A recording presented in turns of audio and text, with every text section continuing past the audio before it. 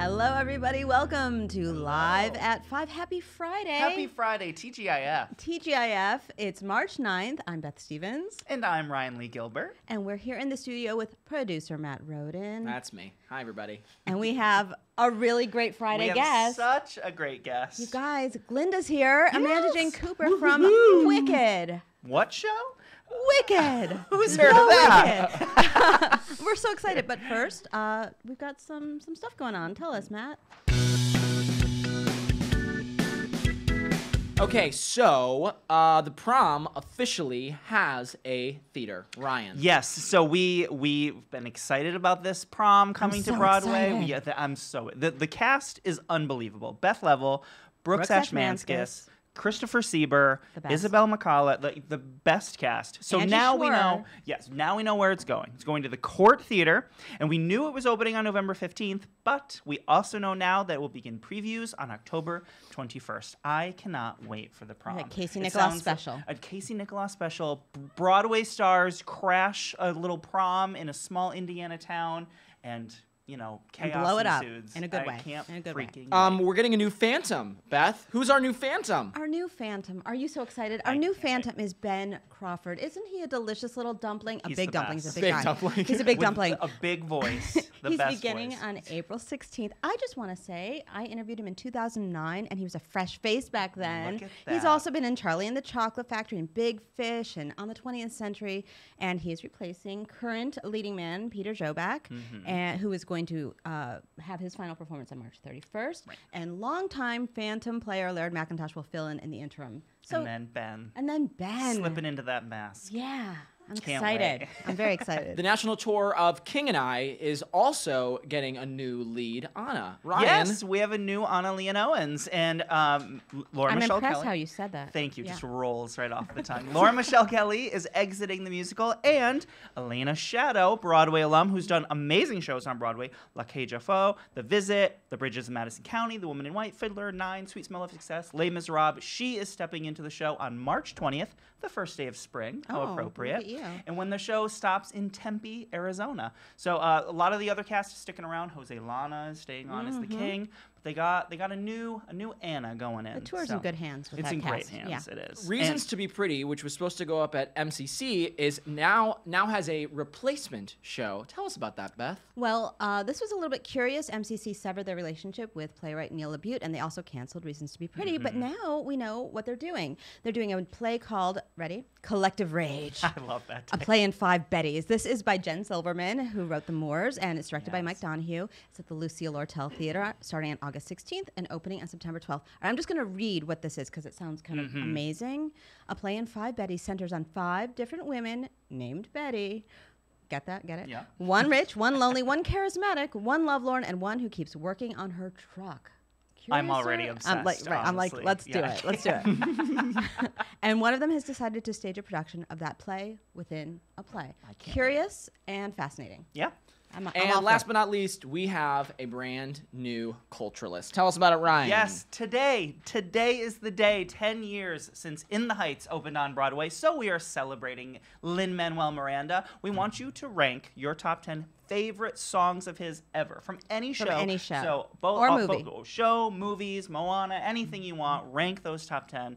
Do you have a number one in mind? Do you know? It's so hard. But I mean, we all love the Hamilton. Yeah. Dear There's so many Theodosia songs. is the one that I think I just am I obsessed love with that song. 96,000 from In the Yes, Heights. and Champagne from In the Heights. There are so many great Yeah. ones. But now you get to go pick. So- Blackout. That's That's the one I yes, like. yes. That's the All, one I so really many like. great ones. I was like, what's going on? it's Yeah. great. And Lin-Manuel has shared this culture list on Twitter. He liked I it want too. him to rank yeah, his. rank your top 10. Come Lin, on, LMM. please. But that's it. I'm gonna go rank my top 10 right now. Bye, Ryan. While you sit here and chat with Amanda. Matt, tell us a little bit about Amanda Jane Cooper. I would love to. Amanda starred as Glinda in the national tour of Wicked for most of 2011, floating by bubble across the country, and even performing for First Lady Michelle Obama during the show's 10-week run at the Kennedy Center in Washington, D.C. After some time and TV jobs in LA, Amanda reprised her role as Glinda in the national tour of Wicked, visiting over 20 cities for 500 performances for over 1 million people. And then on July 31st, 2017, she made her Broadway debut, starring as Glinda in Wicked, and currently she's there. You can find her bubbling up at the Gershwin. If you have questions for Amanda, you should leave them in the comment section below right now, and we'll get to as many as we possibly can. But right now, here is Beth and Amanda Jane Cooper. Hello, Miss Cooper. Hello, Beth. Hi, everybody. It's great to have you here. How are you doing? Thank you. I'm so good. I'm so happy to be here, especially with your a little bit Galindified set. I'm just saying. Right. So I know you think we customized it for you. I'm going to let you think that. Okay. It's never pink and blue. It's never. Never. But it's bringing out your eyes. Oh, thank you. Thank you so much. So how's life in Oz? Life in Oz is thrillifying, swankified. It's wonderful. It's such a gift. I can't say enough about the fabulous company over at the Gershwin, and it's just a ball. It's a dream come true. Tell me what it felt like when I know you played Glinda a lot. Sure. But when you played it on Broadway for the first time, what did that feel like? Beth, I was shaking like a leaf. I was so nervous. I was like, Amanda, okay, it's all right. Like You've been here before. Right, you've been in Oz, and you've done this. And you knew Jackie Burns. Right, and Jackie, yeah, fun fact, Jackie Burns, who is incredible, was my first ever Elphaba back in 2011 on tour. So you were still nervous. But I was still so nervous. I was shaking like a leaf. But that debut night was really, really fun because there were 6 of us. Was it 6? I think 6 of us going into the show all at once. Oh, wow. So it was like a team night. It was really, really special. And my family was there, and I couldn't have asked for a more special night. I know you've told the story before, but I think that the wider Broadway.com listeners need to know about how you met Stephen Schwartz. Oh, okay. So, I love him so much. He's just incredible. I went to Carnegie Mellon University for college, and so did he. And so did he. Yes, not at the same time, but That's shocking, right? yes. But he did come back to do sort of like a masterclass mentorship session with us, and I think when I was 19, I think it was my sophomore year, I sang Popular for him. That takes some guts. It really does. I was a little nervous, but it was really fun, and we ended up staying connected. And he said some really nice things about perhaps playing Miss Galinda one day, and so. The story is actually kind of funny because he was like, hey, I want you to send your materials to Telsey, which is the casting director office, for the show. Right, yes. So I was a really big nerd, and I got my headshot and made a cover. Did it. I actually did it, but I put my cover letter on pink paper with glitter and hearts and stars, and I was like, hi, Stephen Schwartz told me to send you this. It's like you auditioned by Bubble. Honestly, exactly, through the mail or something. I don't know. But here you are. Oh, I'm so grateful. All right. I want to say some words to you, and I just want you to react and tell me what they mean to you. Oh, my. Okay. I like okay. Steamboat Sal. A talented and lovely gal. Okay, tell us about Steamboatin'. Okay, y'all. I was like the world's shyest child. This is hard to believe. Is it? Because you're very bubbly. Now. Yeah, but as a kid, I was like so shy, just hiding behind my mom's legs, like at the grocery store. Just like so shy. Wouldn't talk. But there was an opportunity to do our 5th grade musical, and it was called Steamboatin'. And one of the leads was Steamboat Sal, a talented and lovely gal. You had to sing this kind of little jazz tune. And my mother, my sweet mom, she saw something in me from a really young age. And she was like, Amanda, I think you can do it. She really gave me the courage to go out there and do a little jazz riff. And my music teacher, Mrs. Messner, was like, okay, Steamboat Sal, who are you? Here you go. Here's the role. And all the teachers were like, you can't do that. She doesn't even talk. But that's how my theater journey began. A voice. We knew you had a voice, right? I guess. It was in there. Somewhere. Rattling around. Yeah. All right, I know that all of you guys have so many questions, but before you do, I want to ask you about a secret.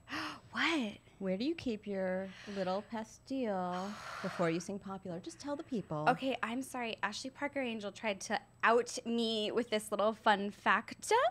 But you sound upset about that. No, It's my So little you secret. do keep a little something on you. I do keep a pastille, a Grethers pastilles, by that's the way. like a hydrating. Yeah, and it has a little. It's called it's a black. I think it's black currant is the flavor, so it's a little sour, so it keeps your mouth kind of moist. And yeah, I'm open to a sponsorship. Clearly, no, but I like to keep one kind of tucked away.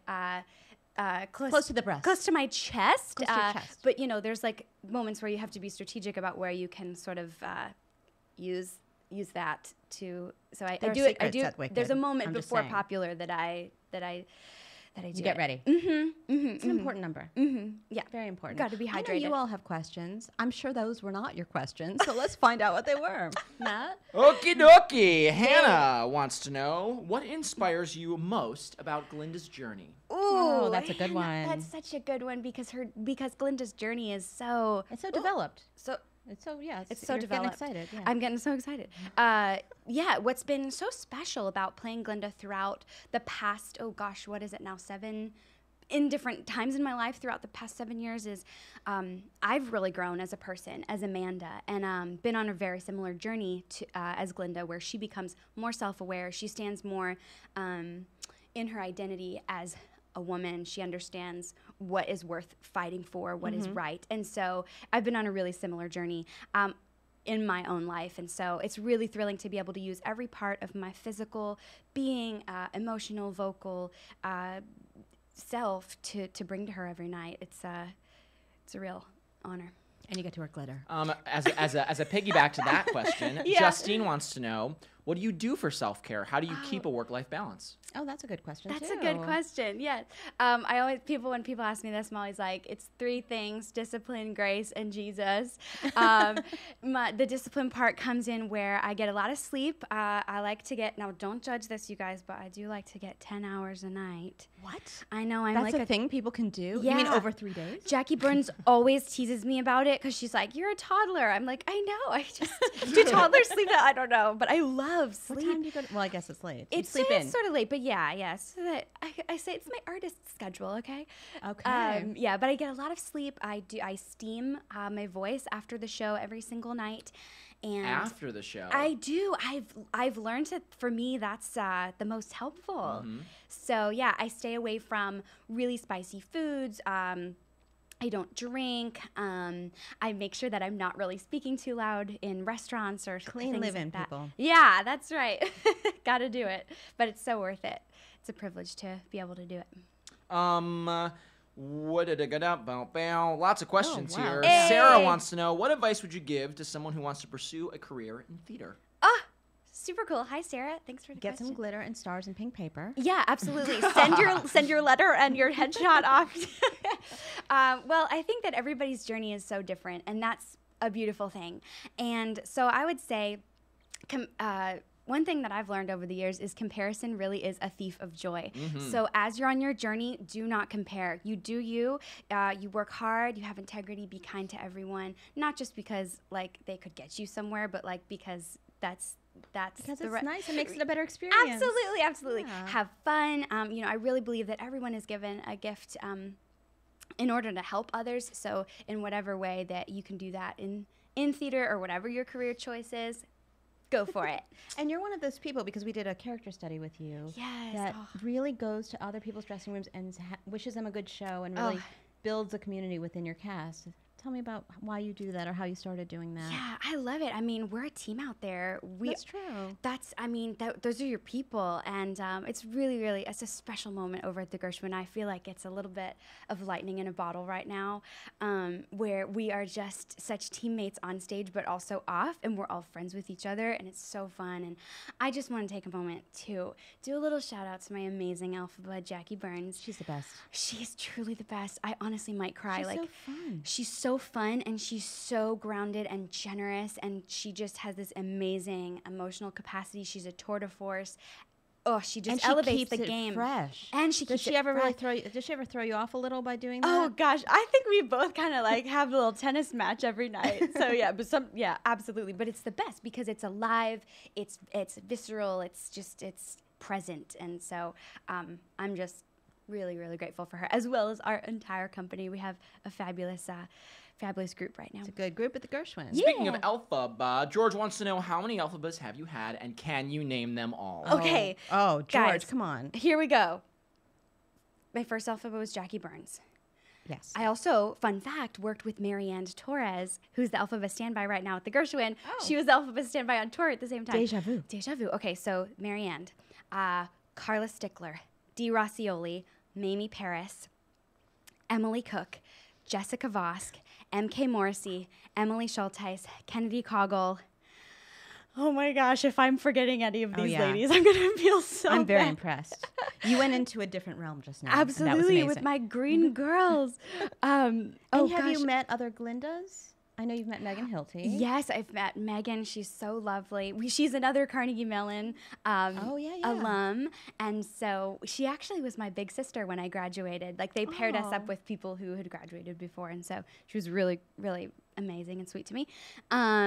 Katie Rose Clark. Such a sweetheart. Chandra Lee Schwartz, of course, Kara Lindsay, Yes. of course, and Carrie St. Louis, a bunch of three namers there. So, It's a real Speaking of sisterhood. other Galindas, Amanda, yes. Kelsey wants to know, who of your predecessors as Glinda, who would you most like to work with? Ooh. Who? Wait, sorry, of one more any, time. Of any So, Glinda, any who would you Glinda. like to work with? Not in Ooh, Wicked. You just can't both one? be Glinda. Just one. Guys, that's so hard. That's so hard. I will tell you this. I feel like Annalie Ashford had a big impact on me. I saw her in the show. I think I forget where I saw her, but I You've saw seen her. the show before you went in. You saw the show a Yes. few times, didn't you? Yeah, I saw the original cast twice, which was amazing. Amazing. Yeah, I'm from just outside Philadelphia, so our high school group came up on a bus, saw the original cast. It was so amazing. But yeah, Annalie Ashford, I just think there's something so fearless and courageous and bold about her that really inspires me as an actor. So I would love to get to do That some would be stuff with her. great. Yeah. Just so you know, a lot of people are commenting saying that Amanda needs to be the next Broadway.com vlogger. Ayo! Just so you know, a lot Really? of people. I are did making that not. suggestion I did right not now. pay people to say that. No, I mean, So your a texts are hashtag coming. has She'll pay started you now. later. Amanda Jane hashtag. vlogger. This is a real Oh. thing. Uh-oh. Well, we love a Wicked vlog. Yeah. Tim you wants never to know. Tim wants to know what are your favorite things to do in the city on your day off? Ooh. Guys, one of my favorite places ever is Alice's Teacup. Oh, yeah. You must You can go. really girl out at Alice's Teacup. Oh, it's just so girly. I really feel like that is an activity that Glinda would love to do full in New York. costume, too. But in full. Yeah, I wear my bubble dress. No, just kidding. But yes, it's a tea house. It's just lovely scones very and sweet, yeah. atmosphere. So yeah, I love exploring the city and hanging with friends and seeing the sights. Alec wants Yeah. to know funniest onstage mishap. This is a Uh-oh, classic. here we go. Guys, there's so many. Are there? No. I will say, guys, okay, so the one big difference between the tour and Broadway. the Broadway is there's this raked stage, which means the stage is on an incline. Sometimes I forget that I'm doing a musical on a hill, and I just lose my center of gravity. But there have been several times where I've just played it off as like a character choice, where I just like trip downstage a little bit. But yeah, she's so funny that she can do anything.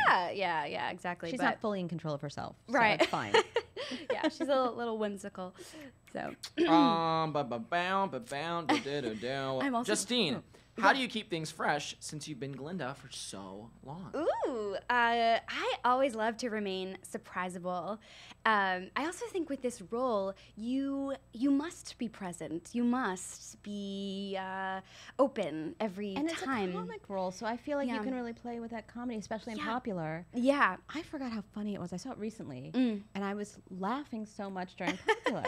I was like, I forgot how funny this show is. Yeah, and also depending on the energy of the audience every night, it really is a living organism. This show every single day, it's different. So, and plus I have such amazing scene partners. So Right. you just lock right in and Can I just say the Wicked fans are so crafty? Do you get good fan like art and stuff like that? The artisans, I am amazed. I mean, I've just been given just beautiful like crocheted Glinda dolls with different outfits or watercolors or like calligraphy and food and I mean, yeah, You're gonna have to incredible. have like a storage space when you're out of the show, Truly. just for the fan art. I honestly sort of already do. I have boxes. I have boxes of beautiful gifts. It's like a roving exhibition that you can have. Yeah, it's really sweet. And the last question. Yes. From Bill. Yes. What's your top bucket list role? Is it Glinda? Well, it was, and now I'm so blessed to be doing it. All right, so let's figure out the next one. Okay, what's the next one? We'll see. I do have to say, you guys, if Princess and the Frog, you know that movie? Yeah. Wow. If it- Oh, yeah. listen. Wow, this is really good. Listen, This is good. if it ever becomes a musical, Yeah. And it will. Lottie. Yeah, I mean, that's... Charlotte? Yeah, I mean, that is perfect. Yeah, like emotionally You've put it out there. volatile, Southern It's Belle, just a matter of time now. passionate all mascara fits. powder. Yeah. Yes, I want it. Yeah, but I would love to originate. I also love doing TV and film. I love storytelling, so whatever medium that is. Yeah, I just want to tell stories that bring hope and lead people to joy and stories of redemption. Love that. So. Tell people where they can find you because you are a Oh. delight on social media. Oh, you're so kind, Beth. Well, you could go to Amanda Jane Coop. Leave off the ER. Coop is a nickname sometimes. So yeah, Amanda Jane Coop, Twitter, Insta. And I have a Facebook thing too. You brought your boyfriend today. You guys, yes. Beth, thank you so much for allowing me to bring my bae on this show. He's just been here the whole time, as you guys can see. You know what? We have to Supporting go. We have me. to go, so, Oh, yeah. okay. We'll meet him later. We'll meet him. Hashtag the Bae series. The Bay series. If you don't Just- know what. Just check it out. Just check it out. Thank you so People are going to be like, what? What's happening? She's crazy. They No, won't no. think that. Yeah, Amanda, thank you for stopping by Live Oh. at 5. You guys have a great weekend. And Yes. Matt, will you take us out, please? I would love to. Thanks, Beth. Thank you guys all for watching. You know that you can watch Live at 5 every single weekday at 5 p.m. here on Broadway.com's Facebook page. And if you want a different way to consume this show, we put out a podcast every single day right after Live at 5 that you can subscribe to called Live at 5, a daily Broadway podcast. And you should subscribe if you haven't already. That's all we got for this week. Happy Friday, everyone. We'll see you on Monday. Bye.